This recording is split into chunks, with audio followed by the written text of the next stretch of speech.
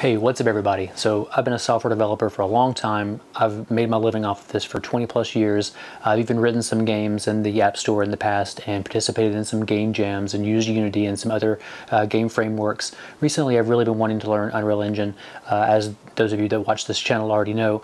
And so in this video I'm going to go through some of the resources that I used as a existing programmer of how it helped me to change from application development sort of over into the game development mindset a little bit more, and some of the great learning resources that are out there that are for free from Unreal Engine themselves, as well as some other community resources.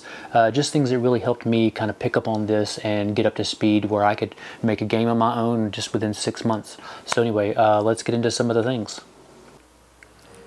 So it was probably about 9 months ago when I first downloaded Unreal Engine, and the first thing I did was this project. I got some assets from Kitbash 3D that I was using in Blender and downloaded a couple of models from TurboSquid or one of those 3D sites, and pieced together some animations, figured out how to do this with the sequencer, and I really just kind of wanted to make a short film type thing. I had done this a little bit in Blender, and I wanted to experiment with Unreal Engine using the lighting and everything else, the camera effects, and this is kind of what I came up with. So I was pretty happy with this and pretty excited about how quickly this came together. This maybe was 2 or 3 nights worth of work to build this type of thing. I've got this full video and a breakdown on my channel if you want to check that out.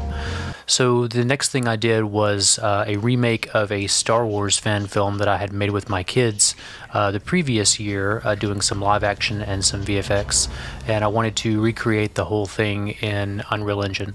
And so with this I wanted to use metahumans and some facial capture. And so basically I took the same story and recreated it in Unreal Engine, and it came out okay. This was, you know, kind of my first real full project with everything, and you know, I would do lots of things differently now, but I'm pretty happy with it for, you know, my first project. And like with most of these other things that I'm showing here, there's full breakdowns of how I created all of this, all the steps I took with Unreal Engine, and in this case DaVinci Resolve. They're all on the channel, and feel free to ask questions in the comments if you have any, and I will try to get back and answer those questions.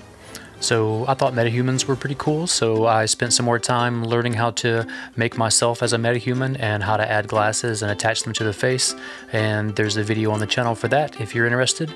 So at this point I took a break from Unreal Engine for a while, did some other things, moved, got set up in a different place, and when I came back to it I really wanted to learn how to make a game.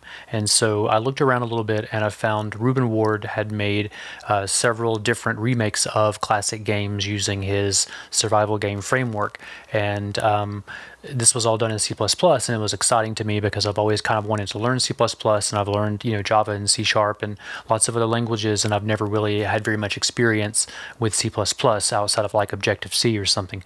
And so I bought his course, and I'll put a link in the description. It's very good if you already have an experience in programming. If you don't, it might be a little bit much, but I learned a lot about how to structure a game and how to integrate components and how to build reusable things, and basically how the whole thing worked. And so it was very eye-opening for me in the way that blueprints and C++ can work together in your game. So another great resource for me has been the Unreal Online learning courses. I've set a goal for myself for this year to complete 100 of these courses, and so far I'm at, I think, 33 or so. I've learned a lot from these. You know, anywhere from, you know, facial capture to cinematography to just some C++ tips working with data. Lots of stuff on this. So here is what I have completed so far. Yeah, so you can see I've completed 33 badges so far, a variety of things. Some of the stuff I had already learned before, and so it was a little bit easier for me to understand it and pass the assessments and earn the badge. I've still got a long way to go. There's a lot more content here.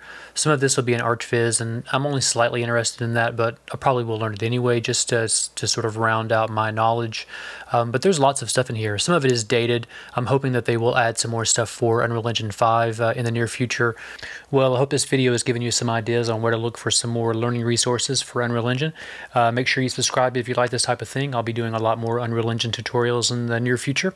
And thanks for watching.